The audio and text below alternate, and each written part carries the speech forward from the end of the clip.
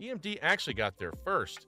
They worked with Siemens to develop AC traction technology and released the SD60 Mac for testing in 1991 and 1992.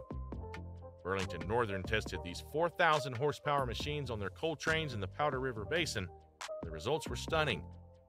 3 SD60 Macs could replace 5 of the older SD40-2 locomotives. Burlington Northern was so impressed, they ordered 350 of the improved SD70 Mac in 1993, later expanding that order to 450 units. The SD70 Mac was a genuine breakthrough. It used a 710 G3 engine producing up to 4,300 horsepower, with Siemens AC traction motors controlled by per-truck inverters. This meant that each set of wheels on a truck shared the same electrical signal.